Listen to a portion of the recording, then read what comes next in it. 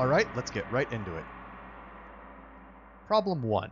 The monthly revenue R earned by selling X decorative pillows is given by R of X equals 85X minus 0.25X squared, and the cost C of producing that many decorative pillows is C of X equals 21.25X plus 1,750. First, we are asked how many decorative pillows must we sell to maximize revenue, and what is the maximum revenue?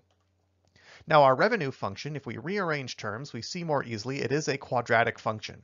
In standard form, it would be negative 0.25x squared plus 85x plus 0. This is a parabola which is opening down because the leading coefficient is negative, so therefore it has a maximum value at its vertex. This is what we now need to find. The x-coordinate of the vertex is given by negative b over 2a. B is the coefficient of the linear term, 85.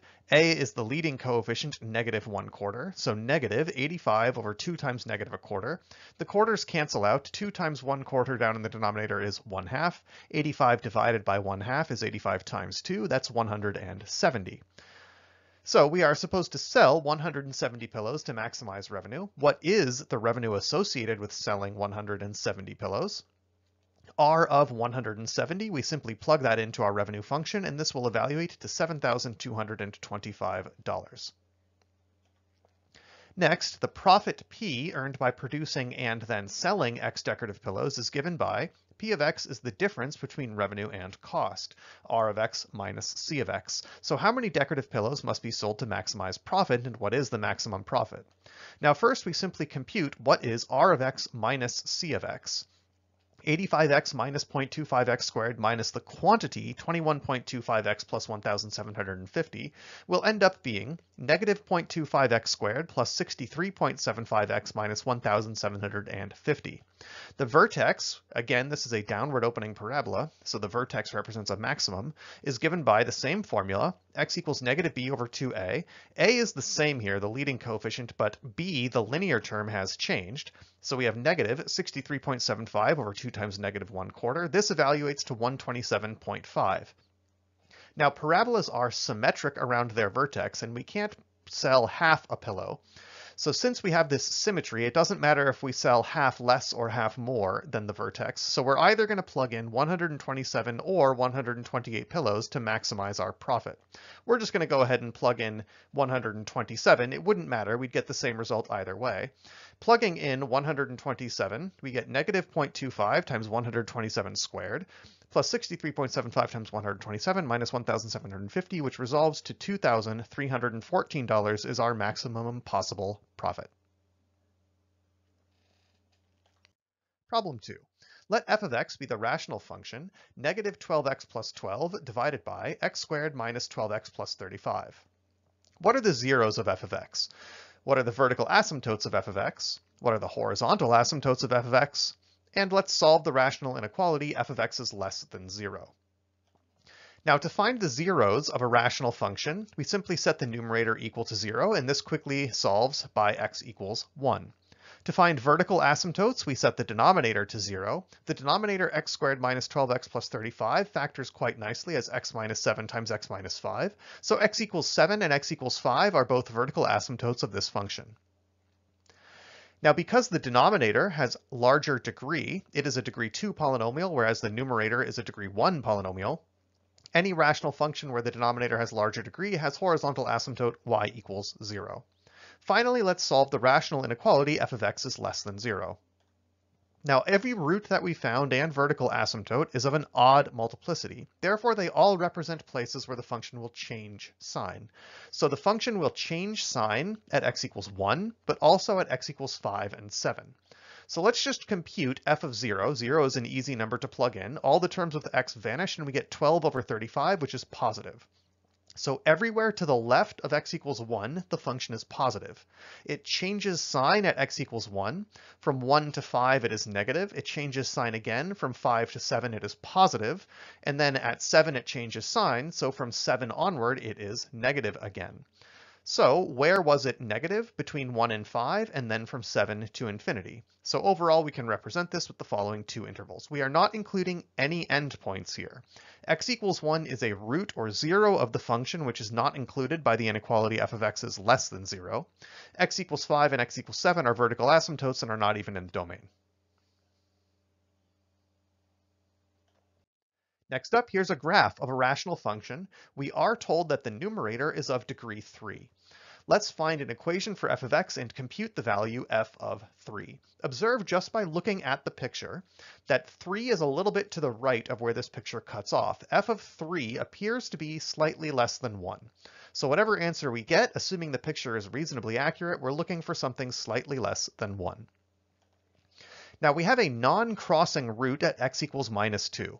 Therefore, x plus 2 has even multiplicity in the numerator, and the only other root we find is at x equals 1, which is crossing, so x minus 1 is an odd multiplicity factor of the numerator. The numerator was given to be of degree 3. We already have an even multiplicity factor and an odd multiplicity factor, so the only thing we can possibly have is some constant times x minus 1 to the first times x plus 2 squared. This is the only way we can put an odd power on x minus 1 and an even power on x plus 2 and still end up with degree 3. This also tells us there are no other roots that are not shown. Next, we see that there is a horizontal asymptote indicated of y equals 1. This is a horizontal asymptote, and it is not y equals 0. This tells us the numerator and denominator have the same degree. Also, the ratio of leading coefficients should be the horizontal asymptote y equals 1. Therefore, they have the same leading coefficient. We also find 3 vertical asymptotes that we can read off at x equals minus 3, x equals minus 1, and the axis x equals 0.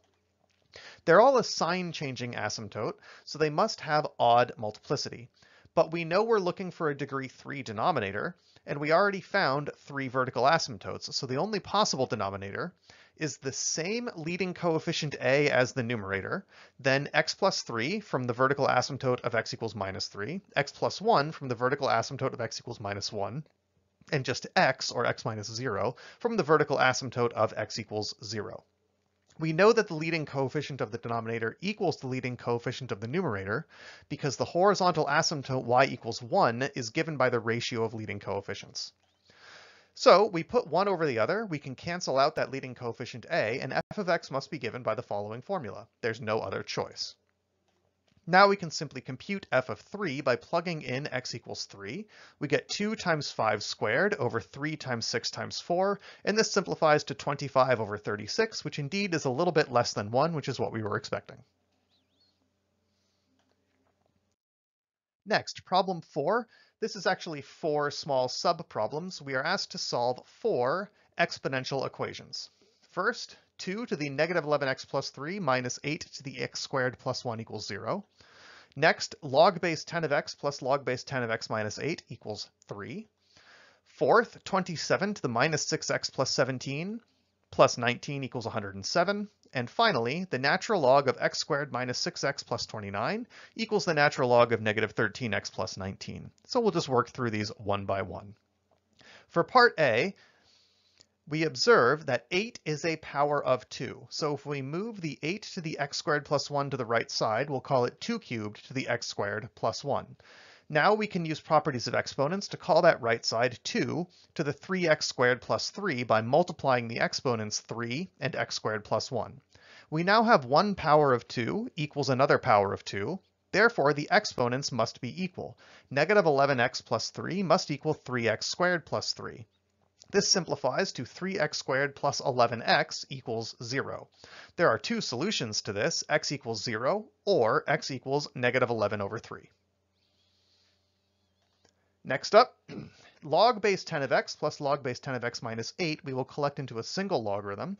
Log base 10 of x times x minus 8 equals 3. We'll now raise 10 to both sides to get rid of that logarithm. X times x minus 8, in other words, x squared minus 8x, must equal 10 to the third, or 1,000. We now have a quadratic. X squared minus 8x minus 1,000 equals 0, so we're going to use the quadratic formula to solve for x. This works out to be two solutions. 8 plus or minus the square root of 8 squared plus 4,000, or 4,064, all divided by 2. Observe that the 64 is really quite small compared to the 4,000. So this is more or less going to be given by the square root of 4,000. And then we can see that 8 plus that over 2 will be a fairly large negative number. It's approximately 38.87. And 8 minus that will be a negative number. It's approximately negative 27.87. But in the original expression, we had the log base 10 of x, so x cannot be negative. Observe that for 38.87, both x and x minus 8 will be positive, therefore that is in the domain of both original logarithms, whereas negative 27.87 is not in the domain of either original logarithm. So we discard that negative solution and only present x is about 38.87, exactly 8 plus the square root of 8 squared plus 4,000 all divided by 2 is the only legitimate solution. Moving on to part C. First, we subtract 19 from both sides. Now we're going to take a log of both sides. You could take the log base 27, that'd be fine, but it's not the most common way to do this. We'll take a natural log. So on the right, we simply have a natural log of 88, and on the left, the natural log of 27 to a power, we can bring that power out as a factor. Now we can solve for x. We divide both sides by the natural log of 27, then subtract 17 and divide by negative 6. And finally, in the last part, since the log of one quantity equals the log of the other, those two quantities must be the same. So x squared minus 6x plus 29 is equal to negative 13x plus 19. This becomes the quadratic x squared plus 7x plus 10 equals 0, which has two solutions, x equals negative 5 or negative 2. Checking the original expressions, both negative 5 and negative 2 will give positive quantities to be plugged into both of the original logarithms. So both of these are in fact solutions. Problem 5, an object is heated to 217 degrees Fahrenheit. Then it is allowed to cool in a room whose air temperature is held constant at 83 degrees Fahrenheit. The temperature U of the object, t minutes after being placed in the room, is given by U of t equals 83 plus 134 times e to the negative 0.0739 times t. What will be the temperature of the object after 8 minutes? Well, here we're simply given 8 minutes to be the time. And for part B, how long will it take until the temperature of the object is 88 degrees Fahrenheit? So in part A, we're just computing U of 8 minutes. We plug in t equals 8 and compute the result. It's approximately 157.19 degrees. But all you have to do is plug in t equals 8. The real work is in part B. How long will it take until the temperature of the object is 88 degrees Fahrenheit? So we know that the resulting temperature should be 88. What is unknown is the time.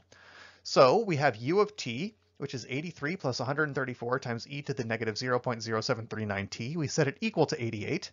Subtract 83 from both sides, then divide by 134, take a natural log, and divide by negative 0.0739 to solve for t is approximately 45.11 minutes.